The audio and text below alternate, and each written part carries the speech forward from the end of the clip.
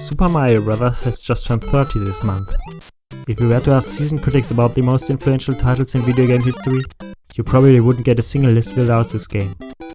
For an entire generation, this was a game that signaled, yes, video games are something special.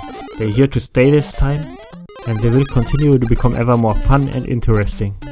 It was like a revelation that still resonates with players today, as the excited reception for Super Mario Maker demonstrates. But it wasn't created in a vacuum. At the time of its publication, platforming games had long been one of the most established and highly populated genres.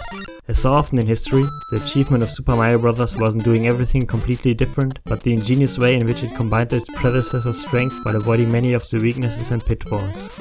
Before Mario became super and changed everything, many others had come and gone, many evolutionary dead ends had been mapped out, and many of the game's elements had already been explored in isolation.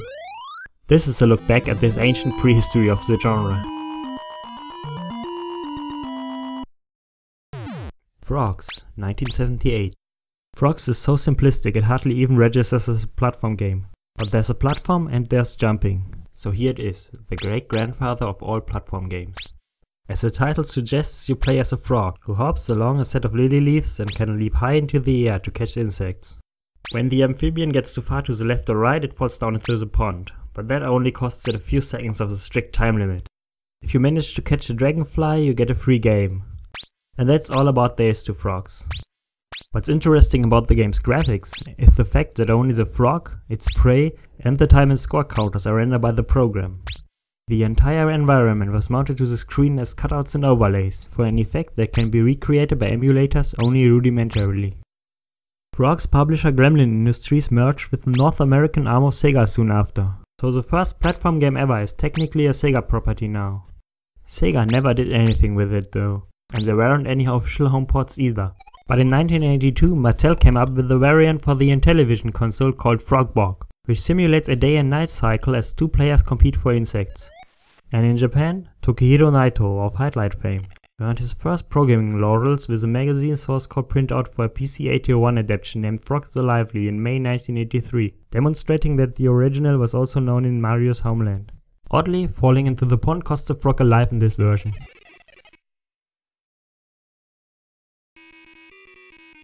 Space Panic, December 20th, 1980. Most people nowadays probably wouldn't categorize Space Panic as a platforming game.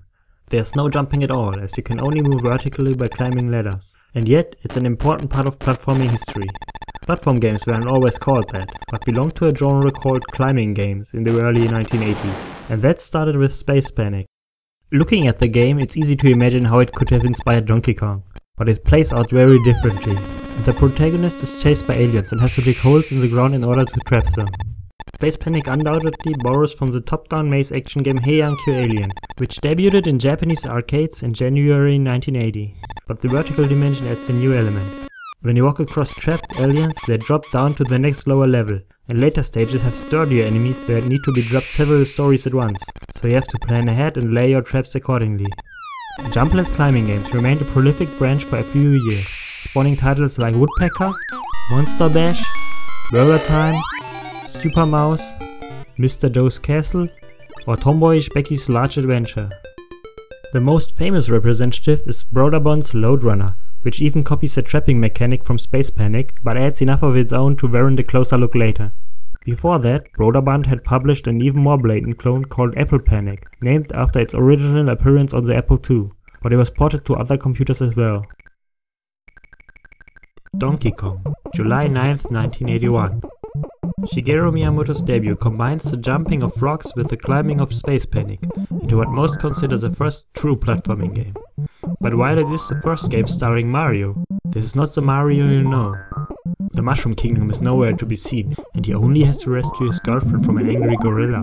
The premise so obviously rips off King Kong that Universal even tried to sue Nintendo over it, until Ace Attorney John Kirby managed to prove that Universal didn't own the story to begin with. But the gameplay is also far removed from the later games. Proto Mario's jumps are still stiff and semi-realistic, a feature that later led the Ghosts and Goblins and Castlevania series to infamy for their difficulty. But Donkey Kong first cultivated this trend, which remained dominant in platforming games through the early years. Also typical for the era to come was the hero's extreme sensitivity to falling heights greater than his own body size.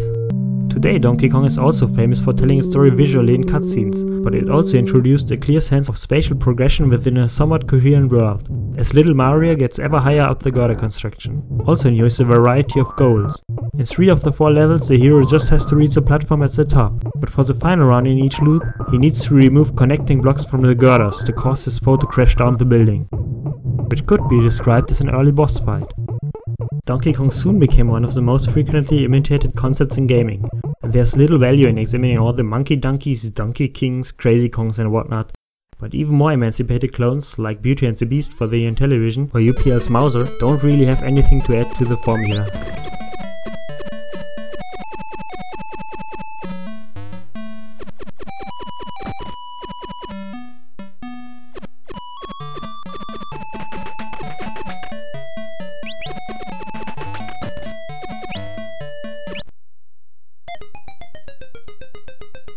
Tune in next time as we enter the jungle, conquer the moon and even reach for the sun.